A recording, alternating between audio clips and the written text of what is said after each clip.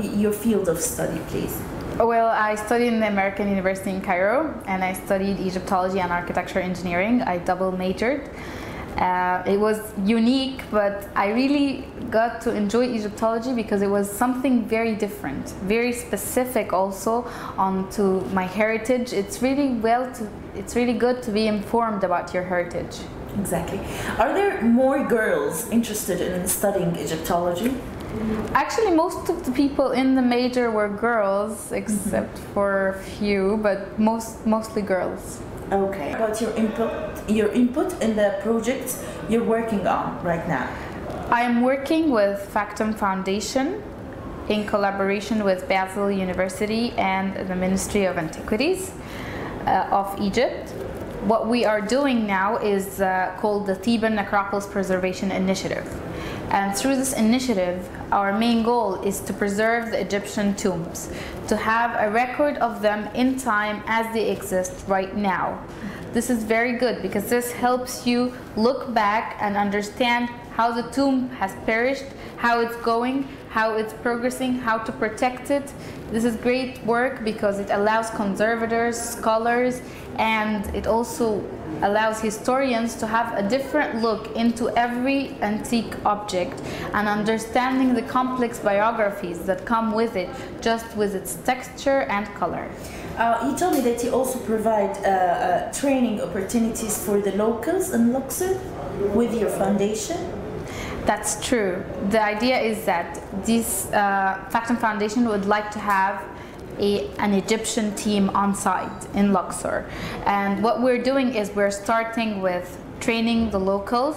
We're already training two, Abdo and Mahmoud, and they are brilliant, absolutely brilliant. They have done great work and they are very perceptive and very open to understanding the new technologies. We are trying to eventually have a base of 10 people doing the job, but starting 2 at a time. Okay, perfect. Tell me, how do your colleagues at the foundation, and we know it's a Spanish foundation, Factum Arte, how do they perceive you as an Egyptian, hardworking, passionate, with a lot of expertise, especially training in Luxor, training in London? How do your colleagues perceive you? Did they have a different stereotype about Egyptian girls? Maybe they did at the beginning, but now they don't, because I think I fit in Factum very well. Very good. Tell us about the restoration of the Stoppler house. The house for Alexander Stoppler. And Alexander Stoppler was also working in the antiquities at that time. But right now, the house was in a horrible condition. Everything was falling apart, the foundation was faulty, the walls were cracked, there were so many problems, and Dr. Tariq Kwali and his center are the ones who have done all the restoration works. Factum Foundation has financed this project,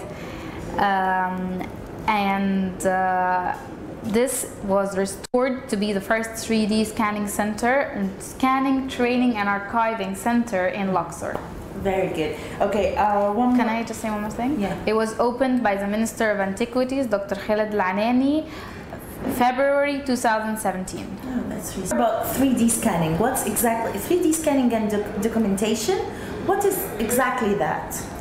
There are so many methods of 3D scanning. 3D scanning is understanding the surface that you're dealing with, seeing it for what it actually is. Because what you see is not what you get most of the time. What you see, like if you see a flat wall, it's not flat. It has scratches, it has details, it has very minor things that with your eyes you cannot feel. You can only feel it when you touch it. But what we try to do is to get this data that you cannot see but can only feel into a form where you can actually see it.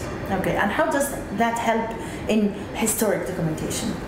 This is great because understanding the surface that you're dealing with better allows you to understand the object better, allows you to write history better, to conserve your object better, to have a permanent record of it and see how it has deteriorated through time. In Egypt on site is different from working in Spain. And how did you miss Egypt when you were working in Spain? I missed Egypt a lot, but I also enjoyed working in Spain. My experience was a bit rough at the beginning, but then I got the hang of it and I started to work harder and harder. What was really challenging was working in Luxor, because in Luxor, usually the woman is sort of less than the man, and I'm leading a team of men.